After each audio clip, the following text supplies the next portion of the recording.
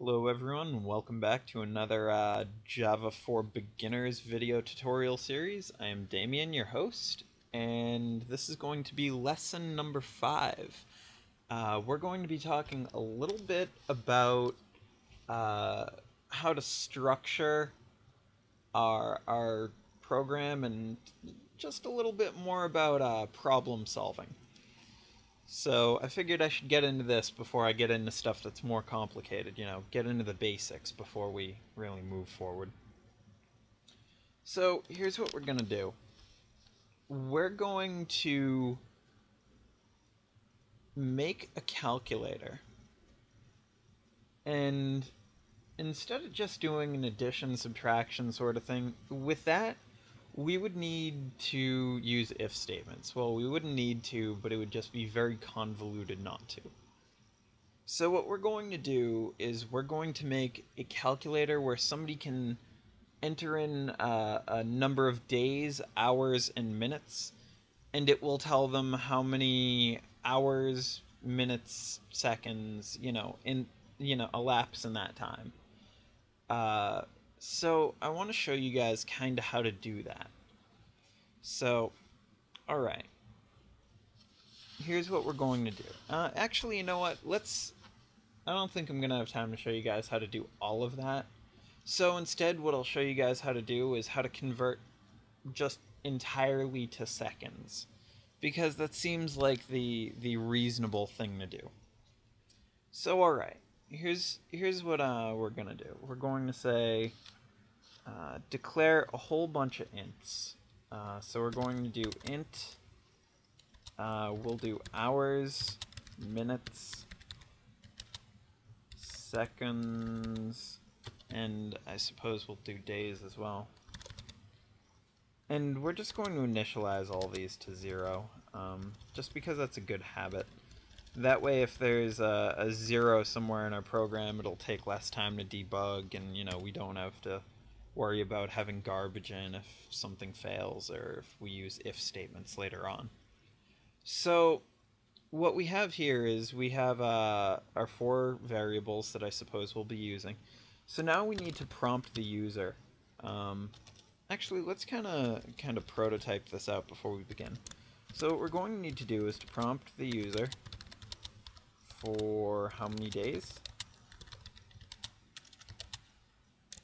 how many hours, how many minutes, and how many seconds. And then what we're going to need to do is we're going to need to take each measure and convert it to a common measurement. In this case, we're going to be converting them all to seconds, but everybody knows there's 60 minutes in an hour, 60 seconds in a minute, so you can do it either way. If you want to convert it up to days and maybe do all these in double and make days a decimal, that's totally up to you. You guys can do it that way if you'd like. And step 3 is going to be to convert to output the common measure. So, okay, here's what we're going to do.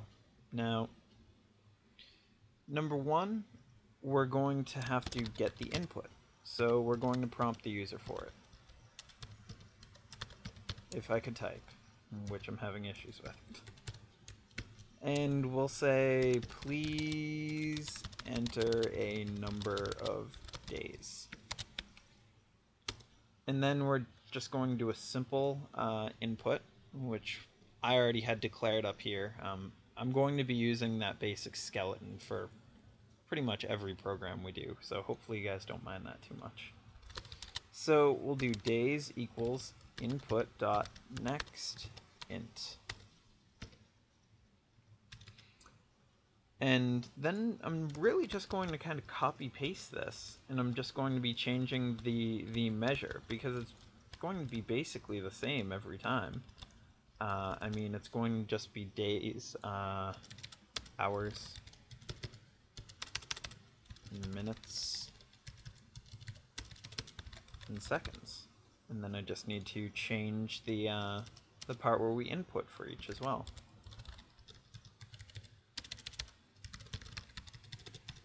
Ooh, that's not what I wanted. Yeah.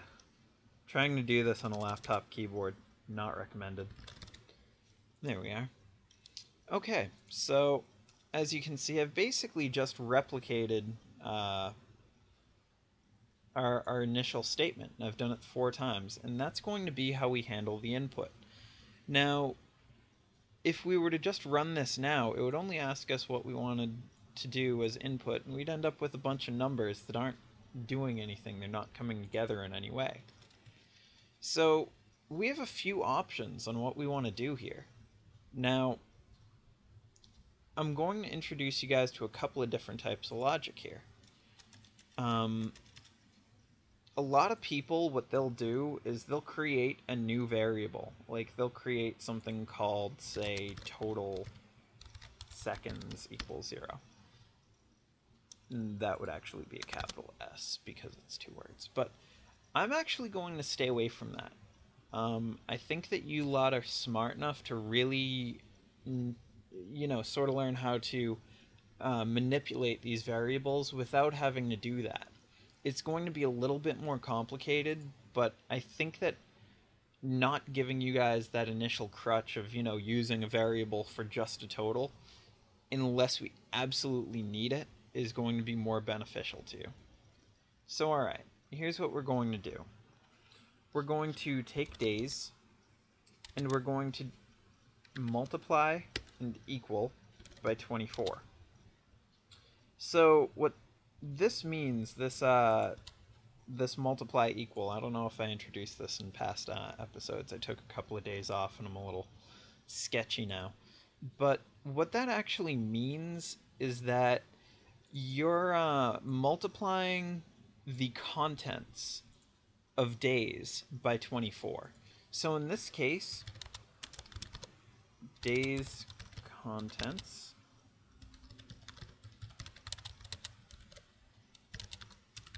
which converts it over to hours.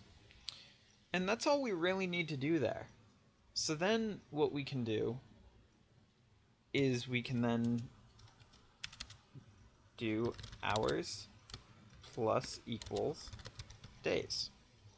So now we've effectively taken what was in days and converted it and added that many hours to our hours variable. And again, this plus equals is meaning add this to what is presently in hours. Another way of stating that plus equals is actually hours plus, or hours equals hours plus days.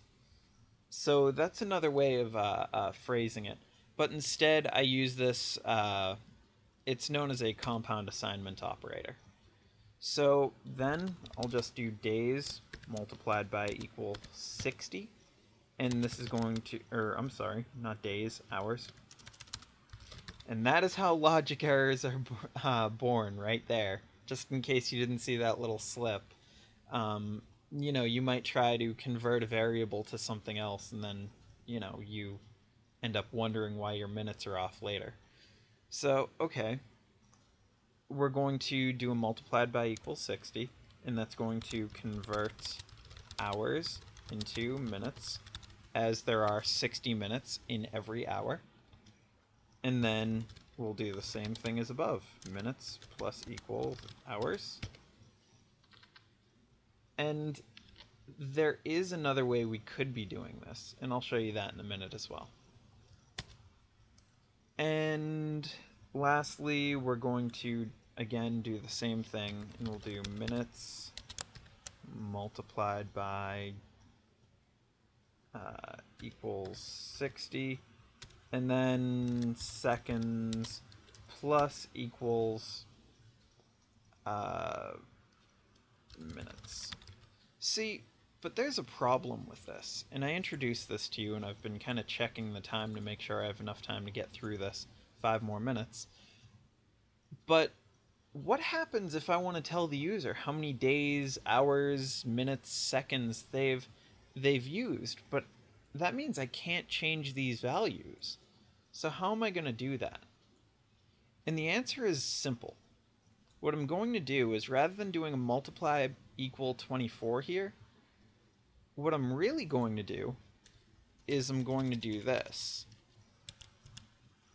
I'm going to take days, and I'm going to toss it in parentheses here, and then multiplied by 24. And again, I'm going to do the same for hours.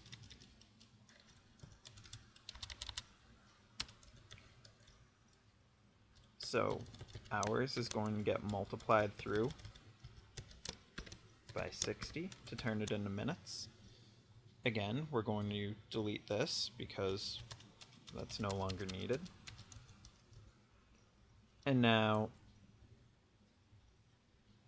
see, there is another issue with this as well, because I still am converting the values, but I'm doing it in a more efficient way. It's sort of a cop-out, but without declaring more variables, it's kind of what we have to do. But what we can also do is put a statement before, so I'll show you that. Multiplied by 60. And so that's going to effectively convert down to what we need. So here's what we'll do to keep everything intact. We'll do a system.out.print, not a println, the number of seconds in, now we have to do plus days,